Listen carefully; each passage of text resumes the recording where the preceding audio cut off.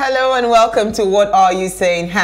#Ways, where we talk about topics in the news as it affects us all. I am Osayiwa Mesale, and today Sandy and I are taking the show. How are you doing, Sandy? I'm good. You look amazing. It's kind of like go blonde or go home. Oh, really? Thank you. And it's just interesting how lately, yesterday we were wearing red. Yeah. So you're just adding a lot more pop of color. And it's like I'm taking over with the black affair. And I must say, I really, really love your braids. It looks Thank really you. amazing. It's a wig. I know.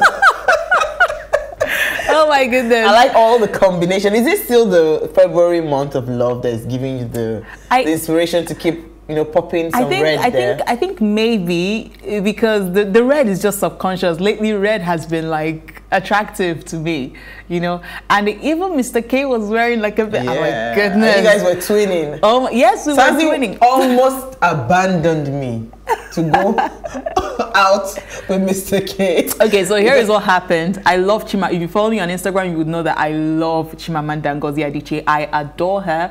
So tonight, she happens to be hosting Lupita Nyong'o and Danai Gurira. Remember her, Wakanda Forever, Chifokoye. So both of them are obviously starring in lead characters in Americana, which has been officially announced by HBO that, they'll start production pretty soon.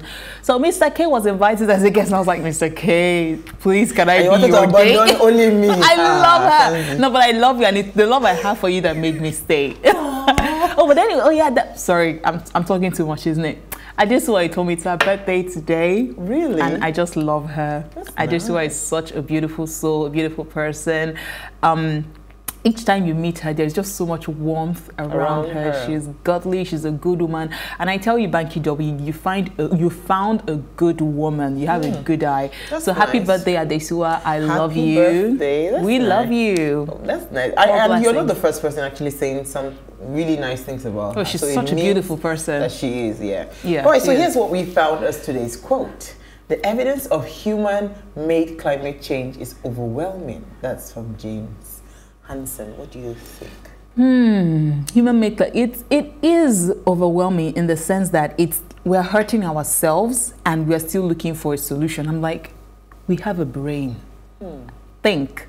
These are like some of the floodings and eruptions that we are the ones who are excavating and requiring so much from the earth, and without allowing it to, recoup. We're not planting trees. Remember, I think you were the one that sent that message about planting. She sent a very lovely piece. I read it, about spreading seeds, to just help to fight deforestation and all of that. Yeah. It makes absolute sense. Honestly, climate change, especially what we're experiencing now, some of them, most of them is actually man-made. So we can actually just upgrade our lifestyle, change. Because nature, just like humans are made out of nature, out of dust and all that. So after a while, you need to rest.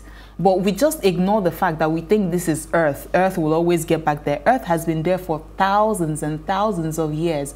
Yes, but it doesn't mean that you should keep exploring and not give it time to recover. We're a bit too selfish when it comes to the climate and the society, and I think eventually Earth is going to say, you know what, I'm done. I'm coming back. And nature, once it takes its course, can't, how do you plan to fight it? How? You can't fight nature. You can't. All right, so today we are focusing on climate change. Is it a reality or a myth, and how does it impact our everyday lives? Now, we have two experts with us, but first we'll take a quick break. When we return, we'll see what we found in the news. Please stay with us.